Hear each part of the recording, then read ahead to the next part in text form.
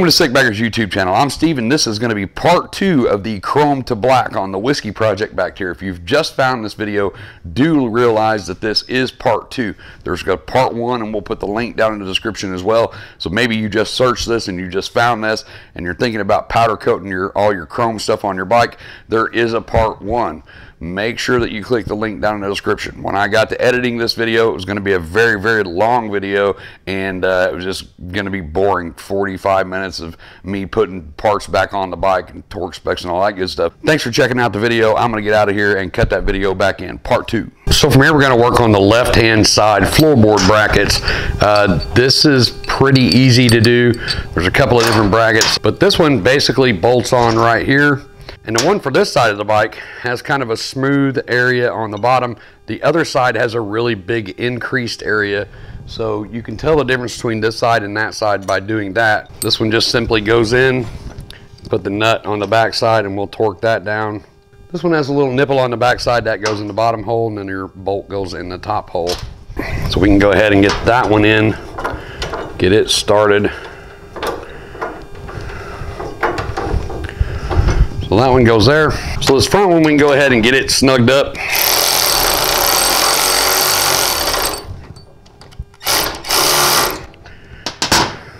Get it turned up here where it goes.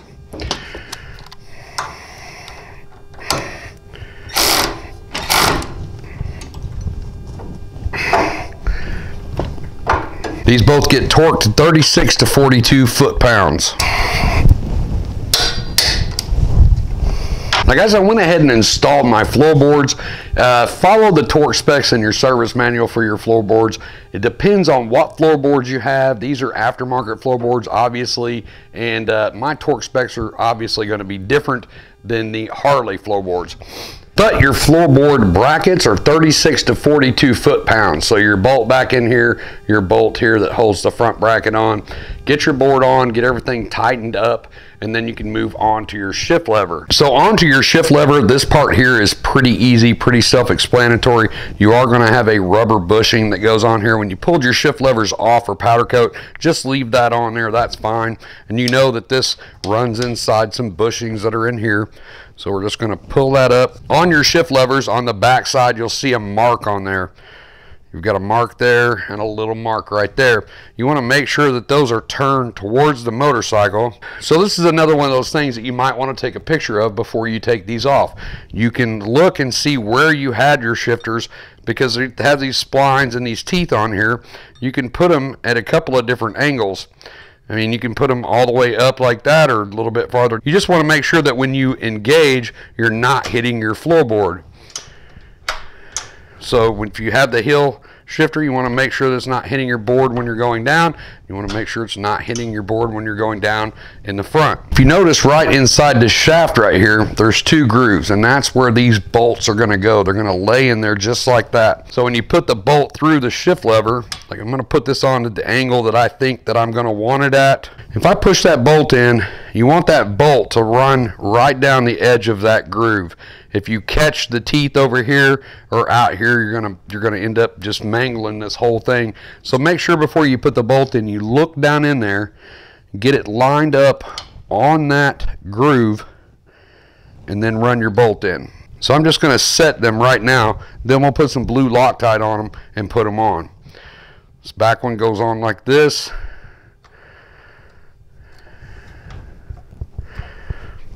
I believe that's probably about where I'm going to want it. If you remove this front shift lever or your shifter arm, you want to make sure the same thing. You put the bolt in the back. It's a pinch bolt. And you want the shift arm up here pretty flush with the shaft, and it'll be pretty flush with the shaft up here if you have everything installed correctly. I want to make sure that my bolt is going to go in and go in that groove, which it is. So go ahead and put a little blue Loctite on there. And you're going to torque these to 18 to 22 foot-pounds.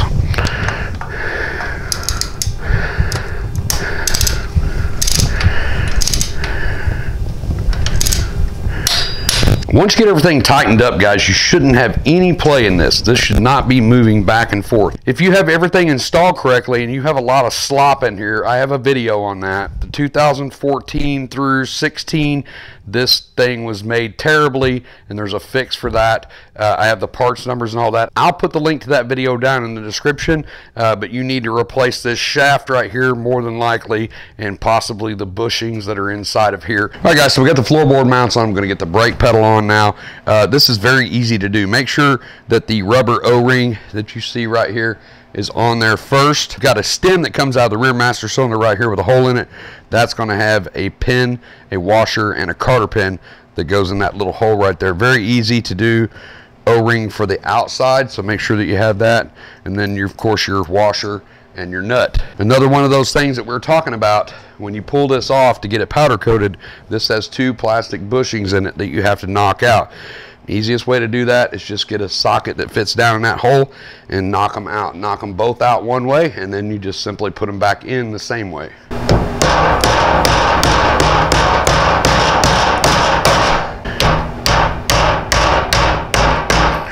So this back piece on your brake lever, as you can see, it's a slot. That's where this goes right here. Very easy to do. Put it on, roll it forward. You're going to go ahead and set the pin in with the cotter pin towards the back, and then go to the top. Then you have your pin, your washer, and your cotter pin. So you put the pin in with the hole facing up, so you can get your cotter pin in there later. Got that facing up. You're gonna reach in back there. It's kind of hard to get to. Get your washer on it, and then you just have your cotter pin that goes in. Once you get that in, you can just flip it over and give it a little bend. Give that cotter pin a little bit of a bend. So now that's good. Make sure everything works correctly. This is pushed all the way on. You come down here to the base. You've got your O-ring that's going to set in there. It's going to set just inside there, just like that. Washer and nut. Now, I wasn't too worried about blacking out this nut or the washer, because really once you get your floorboard on here, you're not going to see this. You'll see it from the side, and I may put a black cap on this, but right now I'm not too worried about this piece. So it's a nylock nut, so go ahead and run that down until it touches, and then you want to torque that. That's the brake pedal shaft lock nut, and it's 15 to 20 foot-pounds. That's it. It doesn't take a whole lot on that one. So really all we have left to do from here on this bike is the tappit covers, of course the push rods and push rod covers, and then the rocker box and the rocker box top. We are putting, like I said, we are putting the stock air cleaner back on here, but eventually this will be changed to a black air cleaner. So stay tuned for future videos on that stuff. We've got some black Vance and Hines headers going on, and then of course the Rush Racing Big Louis that I had pulled off of the Street Glide that'll be going back onto this bike, that are now sear coated black. So when we took the motor apart, we had to make sure that the cylinder that you're working on, it's at top dead center on the compression stroke, and we know it's top dead center because we haven't moved the bike. But to check it, you can always use a screwdriver. You know, we remove the spark plug up here. Make sure you put the bike in 6th gear so it's easy to turn the rear wheel. Start turning the rear wheel until your cylinder that you're working on comes all the way to the top and your rockers have no pressure on them. You should be able to reach in and move them. When you're putting it back together, maybe you've moved the bike or you're not quite sure it's in top dead center, you can always check it with a screwdriver again. Make sure that your cylinder's all the way to the top, and your lifters on the other side should be flush with the case. So as you can see right there, both of the lifters are flush with the case, so we know that's on the compression stroke, and the cylinder is up, so that's top dead center on the compression stroke, and you'll have to do that on both cylinders. So right now we're just going to work on the rear head and get that assembled, and then we'll roll the tire and put the front cylinder on top dead center compression stroke, and then we can go ahead. You want to just make sure that you don't have any pressure on the top of that cylinder when you're taking it apart and putting it back together. You're going to get all new O-rings, and you want to make sure when you pull your push rod tubes and stuff out, you're going to see those yellow O-rings in there. You can reach in with this little pick. They're not going to fall out, so you need to make sure that you get those out. You want to replace those, or a one-time use. Once you pull this stuff apart, just put new ones in. Let me get back there, we can see the other one. And then you've got several on your tubes, and then of course you'll have a couple down here on the lifters. So on your gaskets, you have these two things here called the ribs. You want to make sure that when you put it on, that it's covering the anti-roll pin. So when he lays it up on there, you can see those ribs are going to cover the anti-roll pin going across there. So that's the anti-roll pin, and your ribs are actually covering it. So that's the correct way to install the gasket. And both of these are marked rear and front. There's an R inside this one, so we know that's the one that we're working on.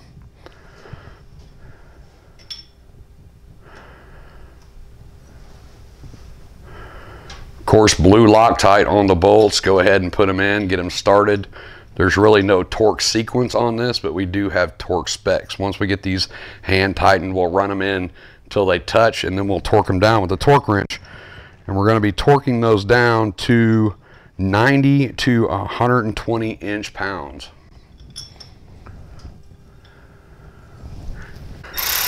So right now, he's just driving them in until they touch, and then we'll go ahead and torque them down. To make this really easy, pick up a set of these Allen wrench. It's a socket with the Allen wrench on it, but with the ball head. If not, you're going to be fighting those inside ones back there, and it's going to take forever. So now we're getting ready to install our new O-rings. Of course, you're going to have two different sizes for the tubes. These actually set in the covers that we just put on. You've got the top ones that we picked out, we pushed out from the top, and then the smaller ones actually go on your tubes. So there's the tube, and that's what this O-ring, the small O-ring, is going to go on here. And then we also have to deal with our push rods. There's actually two different sizes of push rods. You're going to have a long one and a short one. Your long one goes in the exhaust side. Your exhaust side is your back side on here where your exhaust comes out. And then of course the front is going to be your intake. So the long push rod goes in the back. Short one is your intake, and the same thing on the other. The intake goes to the inside, your long one goes to the outside on your exhaust side. So he's got the O-ring pushed in that one. He's going to go ahead and seat the other O-ring. So we're going to grab our bottom push rod tube. We're going to put our O-ring on there. Put it back down. Now you grab the inner, you put the cap on, slide the cap to the top. And you're going to put the spring on. And you're going to put a flat washer on. And you're going to put your O-ring on. You're going to pick up your bottom push rod tube and you're going to slide this together, just like this. And you're going to get your top O-ring that goes into your head, put it on here, take this and put this into your intake side and the bottom into the top. Stick the bottom of the push rod into the top of your lifter cap. So basically from here, once it's set in the bottom, pull your inner tube up, and you can see that O-ring right there. That's going to seat up in there. Those are the ones that we pried out earlier. You can see right there where that yellow O-ring is in there and where that tube is coming up through. And that's how that wants to be set. So to be able to see this a little bit better, we went ahead and did the back one. We're going to work on the exhaust side. And you basically have to push this down, that spring. This tube has to go up. It has to remain up. We already have it up and the O-ring seated, but this has to push down with this clip. And we're basically going to take a pry tool.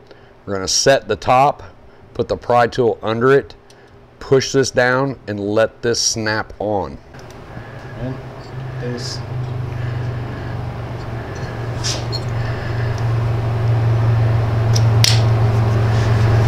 Just like that. So now you can see this clip is actually pushing up. It's pushing the tube up and seating the O-ring in the top, and it's also pushing this down, which is seating the rest of our O-rings. So you have all of that pressure on your push rod tubes now. So basically, we're not going to show doing the front cylinder. It's exactly the same way. We're going to do the rear, and then remember that when you do the front, you want to set it at the top dead center, and you should be fine. So on the lower rocker box gaskets, you will notice, and I don't think you can see it in the video, but this says front head on here, and if you flip it over, it actually says rear head. So you want to make sure they're both exactly the same. So of course the rear head, we'll go on the rear head, but make sure this is facing up, and then you basically just turn it over. You've got the other one, you want to make sure that front head is facing up on the front head. So you're going to set the rocker box gasket first. Carefully squeeze that in. You don't have as much room in the back as you do in the front because of your frame. So the back one, that's why we're showing you this one. Basically, we're going to repeat the same stuff over on the front head, but it's a lot easier to do on the front than it is the rear because of the frame. So you just want to make sure that you get it on there, get everything lined up, We'll get a couple of bolts started, one on each side, just to kind of make sure our gasket is set correctly.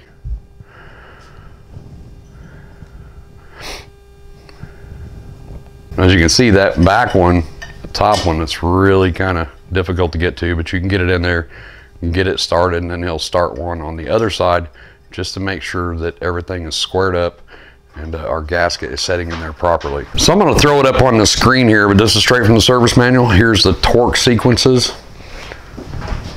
You're going to want to tighten these down to 120 to 168 inch-pounds, but you need to make sure that you do it in that torque sequence. So you get ready to do this back one back here that's under here, you can't really get anything in there. So the service manual is telling us to get the snap-on dog bone torque adapter. That's going to be part number FRDH 161 or equivalent. So just to be clear, before we torque these down, a little bit of blue Loctite on every one of those bolts. So once we've got those torqued down, we're going to move to the inside of the rocker box, and I'll try to get a better angle than this. Now we're getting ready to install the rocker arm support plate. Once that's placed in, once again, blue Loctite on the parts. Here's the torque sequence. I'm going to put that up on screen for you so you can see the torque sequence on those, and then you're going to want to torque those down to 18 to 22 foot-pounds. So from this side, he's going to go ahead and drop the push rods in. Of course, like we said, the long one goes to the rear. That's your exhaust cylinder. And then the shorter one goes to the front or middle. When you do the front, it's going to be just the same. The short one goes in the middle. The longest one will go towards the very front. Now from there, you want to take your O-ring, a new O-ring, and set down in here. This is going to go underneath the rocker arm support plate. Once you get that in, you can lay the rocker arm support plate in. Now on this one, you want to leave the rear two bolts in, because once you get that plate set in there, there's no way to get those bolts in there. So you just kind of have to take your time, leave the bolts in the rocker arm support plate, just kind of pull up on them, jimmy this thing around, and you'll get it in there to where it'll set in.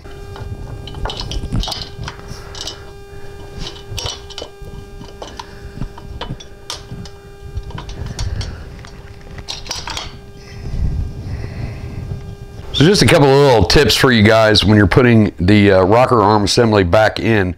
Remember when they had this set at top dead center on the compression stroke, so there's no pressure pushing up on this. When you're putting these bolts back in, you'll notice a gap around the bottom when you're setting this in and torquing this down. What that gap is pressure built up in your lifters. So you want to snug this down, let it set 15-20 minutes, come back and snug it. You want to have this all the way down metal to metal inside here, but you still want to be able to move these. If you can't move these, then you've got pressure built up in there. So just torque them down a little bit, walk away, come back, and just keep doing quarter turns until all the pressure is bled off those lifters. So you can see on this rocker arm assembly back here, the two bolts in the middle, that's for the breather. So before you put this assembly in, like right here, this is what you're going to see, this hole and this hole in the middle. You're going to want to blow these out, or you're going to have oil in there. When you put the bolts in and you run them down to torque spec, you're going to be compressing oil. You can't compress oil, so you want to make sure this is blowed out. If you don't blow these out and you compress that down, your motor and you are going to have a really bad day. So just before you put these two bolts in, get something and blow these out. And that was full of oil.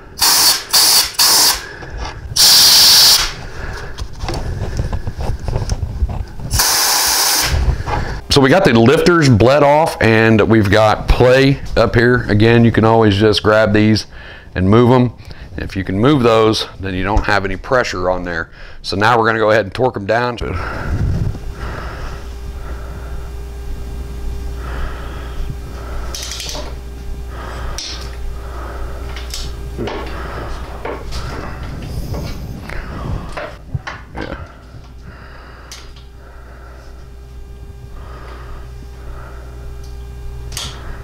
And to finalize this, you have a breather assembly bolt in the back and one on the front side right there. Those are 120 to 156 inch-pounds. You want to torque those down. So now you set the gasket for the rocker cover. Make sure that you pay attention to the way the rocker cover goes on and the gasket. It'll only go on one way.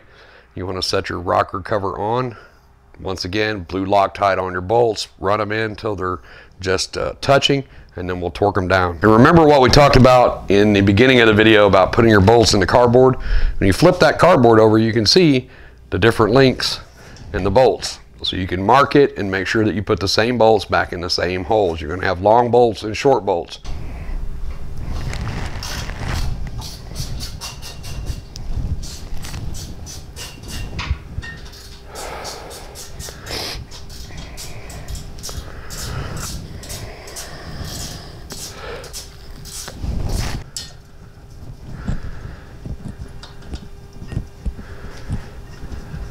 For the rocker covers, you're going to torque these in this pattern, and you're going to torque those down to 15 to 18 foot-pounds. But don't forget, when you get ready to do that front, you're going to have to roll that front cylinder in the top dead center of the compression stroke. And when you put the rocker arm assembly on, don't forget that you may have to let those lifters bleed down. You do a little bit at a time. Once it's bled down, you'll be able to move those rocker arms. They'll be slightly loose in there, and then you know you can go ahead and torque everything down to spec. So pretty much the same thing on the front. It's just a lot easier on the front because you have more room. So we're going to be putting the stock breather back on. Watch for a future video on this because this is going to be getting changed. But for you guys that have the stock breathers out there, taking it off and putting it back on is really easy. But basically, this is your backing plate to your breather.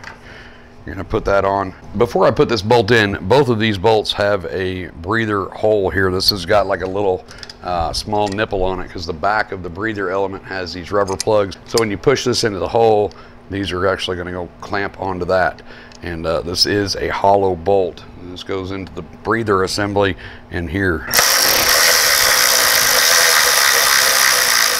If you remember, before we did the rocker arm assembly, before we put the gasket on here, there was a channel that ran through that we covered with the gasket. That leads over to this hole, which leads right through here. So you get your blowback from the oil. That's the oil that you guys are seeing dripping out onto your motors.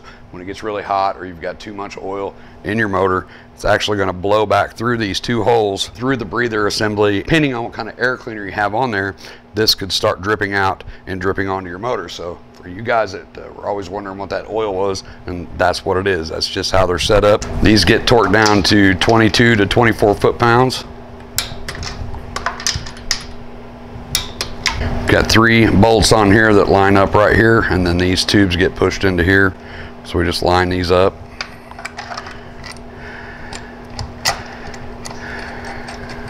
Little blue Loctite on each one of these as well. And I just tighten those down, don't really have torque specs on those. When you get done, you want to make sure that you press these back onto those nipples and that breather tube that I just showed you. So now all you have left is the outer cover. Just make sure that your rubber's all the way on, all the way around, it's seated correctly on the back side of the cover. That's done.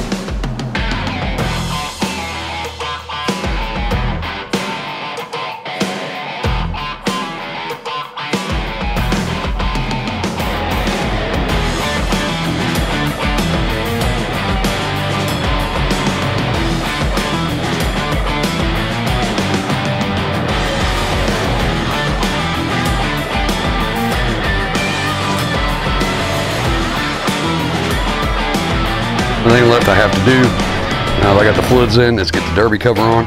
So I'll show you guys the torque sequence and the torque specs on that.